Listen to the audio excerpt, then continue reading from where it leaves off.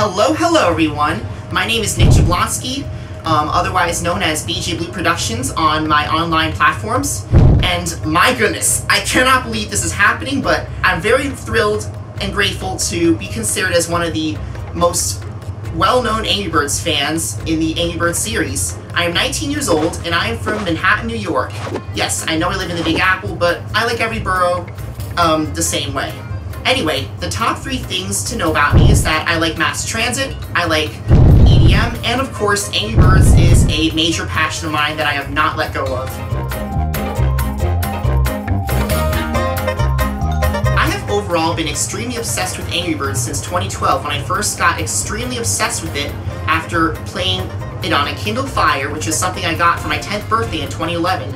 From that point, after the 2011 holiday season, throughout 4th grade, and going heavily into 5th grade, I was nearly talking about Angry Birds non-stop, and I got really obsessed with collecting plushes and other merchandise. I even brought it to school. Sometimes I clip it onto my backpacks, bring plushes to school. But yes, I was getting a little too out of hand with the talking about it because I was very nerdy, but I learned to get under control, but the words Angry Birds fan, as they were going into me, as it was coming to me when my collection was getting bigger, it came in at the speed of light. And throughout the later years, the obsession has gotten bigger and bigger, even though I have not been so nerdy about it. My YouTube channel is known as BJ Blue Productions.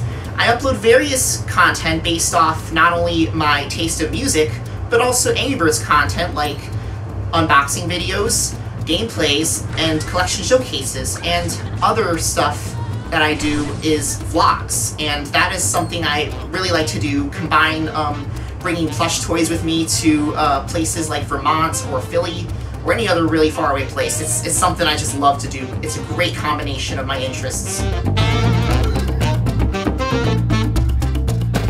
I first heard about Angry Birds based off a friend of mine from my childhood who brought it up to me and was like showing me how it appears on like a gameplay. Again, this is pre-Kindle Fire days, but once I got that Kindle Fire and I like flung my first bird or got really addicted to it, I couldn't stop.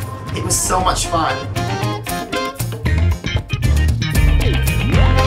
This is definitely a trick question, but honestly, what I can say for now is that my most favorite Angry Birds game would have to be Angry Birds 2, because it's a kind of game where there's like massive expansions towards whatever you're playing on those games in that series, and I find it really cool. I really love those spells, how you fling a spell and then it causes like a special effect to the level, and that can really tear down the structures really well. And I just can't stop with those spells. They're so cool. What I can definitely say is that being a fan of Angry Birds, it's not just that I like it. It's that we are a community of many other people. So we all get to share our interests with each other. We get to talk about how we like to pop pigs and stuff. And we also get to socialize, and that's socializing is actually the most important part of whatever interest you're in.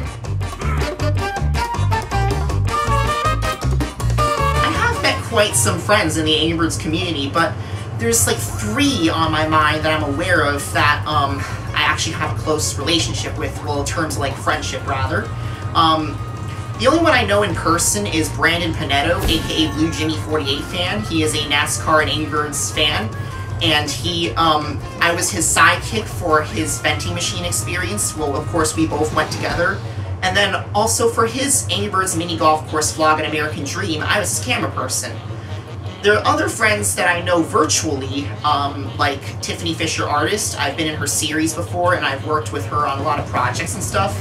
And also, another really good friend of both me and Tiffany's is Cars Ignite 95, who is a YouTuber who likes Disney cars and Angry Birds. And we like to have humor moments and other fun moments of Angry Birds related content towards chatting with each other, and it's just a lot of fun. It's obviously the blues, or the bluebird basically. I mean, They are so adorable, and I can't stop laughing and grinning at them. They're so funny. There are a variety of things I've done as an Angry Birds fan, but one of the most craziest moments I've had most recently would have to be when I was the first customer at American Dream on opening day at the Angry Birds mini golf course. I watched how they put those social distancing floor markers on the ground, and I made my first purchases there, and I also did my first round of mini golf there. What also happened later that day at American Dream was I met a news reporter named Tony Yates from ABC 7 News, and I was interviewed, and I actually brought up playing mini golf on that forecast, and I was like, when I got home later that night and I saw myself on TV, I was just so thrilled, and I couldn't believe this is happening. This is like one of the most amazing trips to American Dream I've ever had, and it definitely ties down to one of the most craziest moments I've had as an Angry Birds fan, because the golf course there, it's so amazing there. You definitely don't want to miss it. From the bottom of my heart to everyone, including Angry Birds and Rovio, I'd like to say thank you for not only being the amazing franchise you are, but the amazing people you are. And I honestly would never have been as much happy as I am now if this moment did not happen. So thank you very much to both Angry Birds and the Angry Birds community for making this moment come true.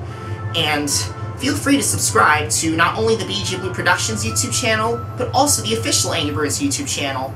Feel free to like and comment and turn on notifications so you do not miss a thing. Without further ado, hope you all stay safe and have a great rest of your day. Be kind to one another, and goodbye.